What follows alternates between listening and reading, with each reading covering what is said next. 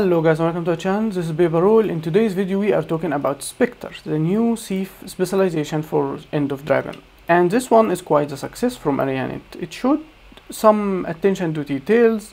They feel like a thief, even so it plays a bit like a necro, so it feels like completely fresh and new style. And it is the first ever elite specialization to come with a single target support with targeting allies mechanic.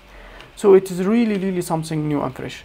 That, however, came with some difficulties around it, like how to target allies to begin with. It's pretty difficult mechanic in Guild Wars now, and not much options for it, but I think Ariane will probably fix that on release and have different options from the targeting systems and mechanics, the options for the game in general. So I don't think this will be an actual problem in the game for support. And whether or not it will be seeing much of a play by the community or meta as a support, this is something I guess the community will decide. But for sure it can do a lot of support in PvP or World vs World, and do roaming and stuff like that. So it has potential, it has a lot of build craft. You're not locked as much, you can play it for power, condition and support in competitive modes. I don't think it will see much power play in PvE, maybe condition and support, because the traits themselves in Specter are split into three categories. Basically it's either supporting your own status through more healing power, or through direct damage through torment and filling shroud faster. Expertise gain,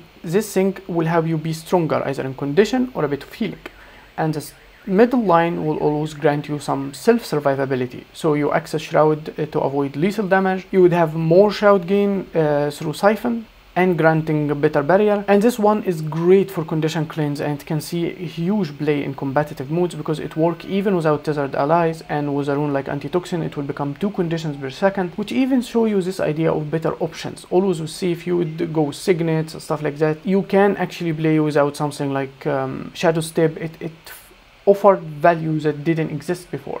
And the last trait is basically focused more on healing. This one was healing and granting barrier and even shroud, and this one's healing through shadow stepping and making will grant alacrity. And this put more in support also by making siphon grant barrier to the ally you're tethered and potential for revive. So the last tier is all for supporting granting barrier to allies and can benefit you, some of them like this one, and the first tier in granting basically more stats. The middle one is basically for survival, but nothing in them for power. You can support your healing power, torment damage, expertise. You can give yourself better survivability, condition cleanse. There is nothing with support power play. That doesn't matter in competitive mode, since you would play for the mechanic, for the defensive shroud, for the movement through the wells, the weapon itself. If you want it like this, hit do really significant power damage, but the first one not. But playing for condition and playing for support makes more sense in PvE, so I'm not sure it's gonna see power play in PvE honestly.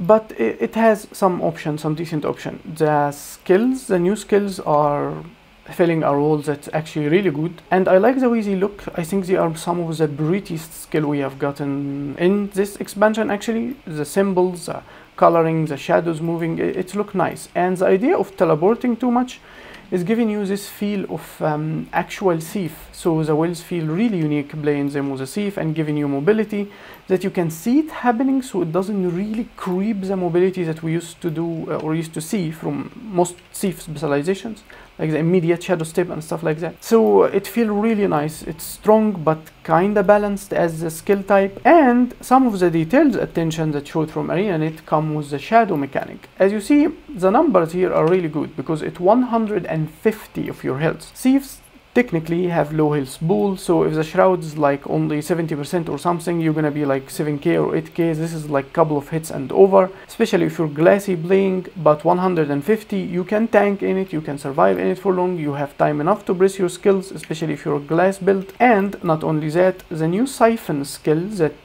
basically the new steel, can work inside the shroud itself, so you can fill it more and more and more, even inside shroud. Imagine Druid Ranger can do that and refill the avatar inside. That would be insane. And it draws a lot in design element, not just from necromancer, I would say from the Harbinger itself. So the shroud it have a skill 3 mobility just like the Harbinger, and in Harbinger it apply torment, this one apply fear and barrier at the end. and total of 2 CCs. This one and this one was a stun and stability, the big CC one, like the float in Harbinger. Different position, different mobility. Harbinger have 2 skills for mobility, for example, not just one, but it feels the same. It do torment, auto attack. Those 2 skills hit quite nicely for different targets, and it apply chill, weakness, poison.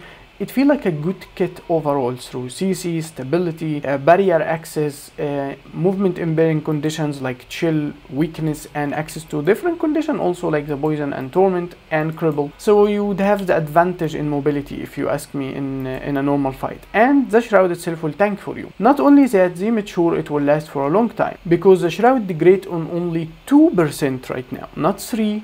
Like Necro, not 5 like Reaper, only 2%. I'm not sure if this number is gonna continue on release, but it feels good. It makes you feel like you really need to focus the support, like always kill the thief first at this point if you're in roaming or something like that, as long as the thief support at least.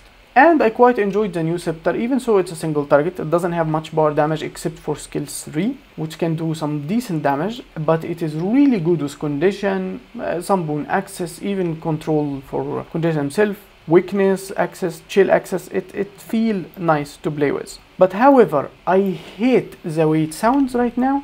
It's almost really difficult to play this class for a long time without like having your head hurts.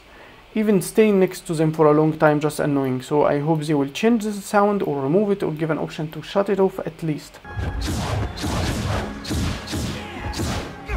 So now let's talk about the PvE build I'm running for it, which really good build. I enjoyed it. This thing can do anything it wants basically. So I'm running full Trailblazer, everything, my trinkets, my weapons, everything except like one dire, so I wouldn't get poison over 100%.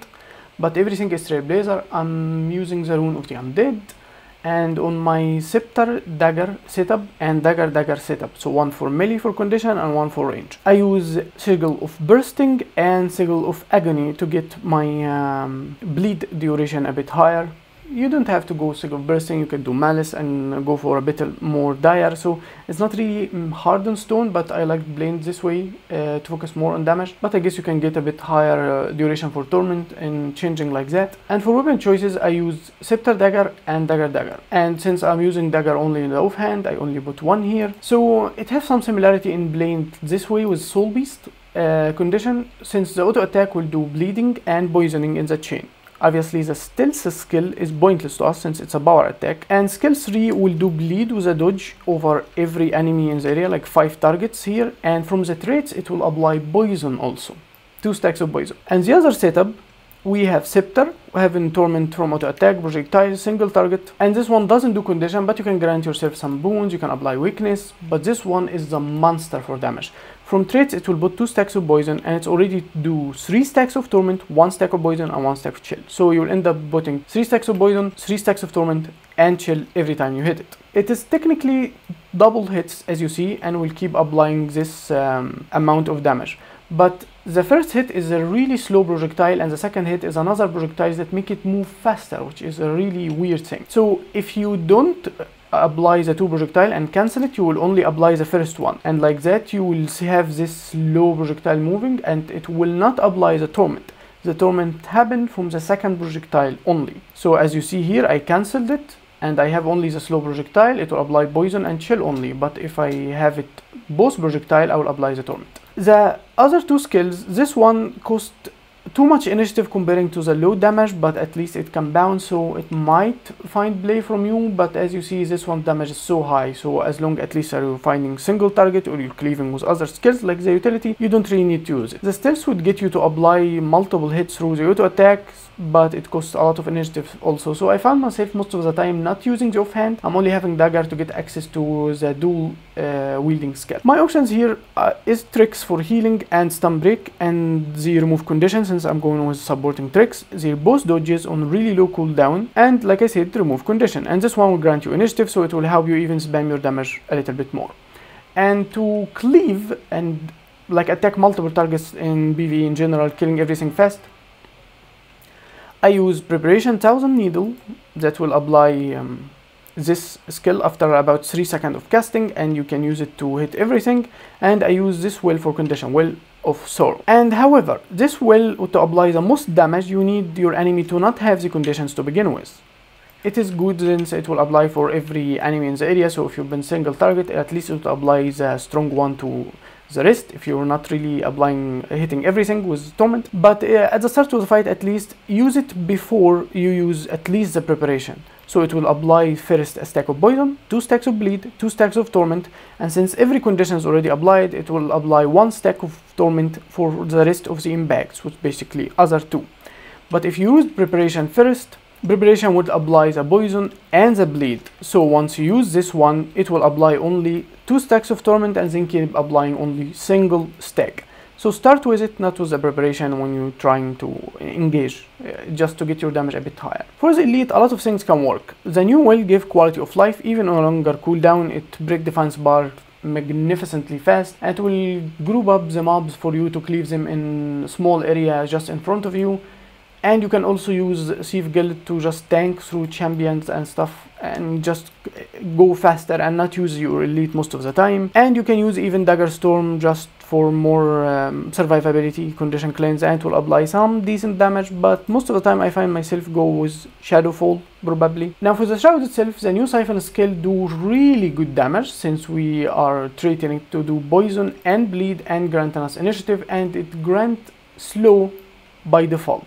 So it do some really decent chunk of damage at the start. And for Shroud, it's our way to hit multiple targets. So if you have multiple targets in front of you, you would hit 3 targets in a radius of 180, basically like a decent melee radius. And it's range, so it can hit from 900 range also. It's a projectile based, it apply torment and give might. The second one will cleanse condition and apply torment and cripple. So it's a good secondary condition cleansing access besides the tricks. This one is a mobility that will apply the fear at the end of the movement, but for a really large radius. So it's easy to land, but if you're simply at the front of your enemy, it will not. As you see, I move like that, it doesn't get fear obviously because it happened in a big area around me. Now this one is really good for both power and condition damage. It applies some decent poison, weakness and chill, and really strong power damage. And the last one is your big CC, and it will reward you with stability also. So it feels nice overall and give you mobility, and you can tank really good inside it. Now for the traits, I go with Deadly Arts, Trickery and Specter. In Deadly Arts we get a lot of our condition damage. We apply poison on steel and on down state skills, and we get every trait from this line to apply 2 stacks of poison. We increase the damage and duration of poison, so you apply extra stack basically, and you increase the damage and duration of poison. It becomes really strong. You apply weakness repetitively. This trait is for power, so it doesn't mean much for us, and you get extra condition damage. And every dual attack, as we explained with this one and with this one, would apply poison. Since we're getting 2 stacks, then it's 2 stacks of poison. So this one will apply bleed and poison, and this one would apply extra 2 stacks of poison, so it's 3 torment and 1 chill. And this trait making you on a 20-second cooldown. If you hit an enemy lower than 50%, immobilize them, and if you immobilize an enemy, you would apply poison. So technically for us, it will happen when the health start dropping, and will happen through the preparation skill since it will apply poison because of the immobilization. Now for Trickery itself, we get extra initiative when we steal, so we can spam a lot of our hits more, and we get extra expertise and extra condition damage per stack, up to 15% condition damage. Now for our options, we put bleed on dodge on 3 targets around us in a really small radius, but it is nice when you keep moving around your targets. It do some extra decent damage. We can go with the boons technically if you want. Like, it's not mandatory because this thing is not easy to land and you don't really depend on it this much. We take Trickster, so we can remove conditions and lower the cooldown of those 2 skills, which really nice as a condition removal source. We also have extra bleed damage by 25%, and we have our steel, which basically siphon now applies 3 stacks of bleed. So now it applies 3 stacks of bleed from here and 3 stacks of poison from this trait. Now for Specter itself, in order to make this build have the damage, the tankness and everything, I go with Consume Shadows. Every time I will leave my Shroud, I will consume all the Shroud life that I have to heal, and whatever rest will be barrier. So most of the time I will not be accessing shroud in hard fights like solo and champion and something like that, except to do some few CC, applying some damage, and I will leave the shroud once I want to consume the rest for healing. So I won't engage with shroud, I would wait till I have enough damage to my health to heal through shroud. I would tank few, and then like and have shroud or whatever I think I need, I will leave to get healing and some barrier through this method, and then start spamming my skills. I have a lot of initiative and initiative regain, and I can fill shroud faster through kiting and range, just moving a bit around. You fill shroud again and you can access it and keep using the same method, applying your skills fast and leave immediately. And this trait granting us a shroud gain higher because every time we apply torment, and we can do torment through the auto attack, and this skill also apply torment, so we can do a lot of torment and keep gaining life force faster, and torment damage is increased by 20%. The last trait reduce the damage of our enemy by 2% for every condition on them, and we can apply torment, bleed, poison, almost permanent chill. We have a long time of slow, we can put some immobilize, like we have a lot of conditions, so we can lower the damage quite significantly. We gain expertise from vitality by 13%, and the Rot Wallow buff not really matter to us since we are technically solo players. This trait is about Rot Wallow Venom, and it doesn't really matter to our solo play, but this one will grant us barrier every time we attack with a stealth attack. So we explained that the dagger stealth attack is not worth anything, obviously, but on Specter you can stealth and do that just for survivability. If you want to reposition, if there is a lot of enemy on you and you keep getting chills or something, you can simply go stealth like that, reposition, and immediately go stealth attack in order to apply barrier even for high survivability, and then spam your hits. You can get in shroud, but this method not really necessary since you have already too much survivability, so investing in stealth attack didn't feel rewarding this much for this thief. So once you go to shroud, you can use auto attack as much as you want. Skill 2 is really decent damage, and skill 4 you can give yourself stability or something, and you can even reposition it through this skill to apply both the stun and fear, but one of them will ride the other. You would have to have really good timing with this. So you would do that, you would move here, you would apply the fear, and then the stun would land, something like that, and you would leave and gain barrier really high and heal yourself, and then immediately siphon. So try to keep siphon out and spam skills 3. Some of the initiative you would gain them easily, and you can access shroud again, and you can leave shroud for more barrier, and then you can spam your hits again. You can heal and dodge, reposition. That's basically the build, and I'm gonna leave you with some footage playing it. I hope you enjoy the video. Don't forget to like and subscribe. I'll be seeing you next time. Peace.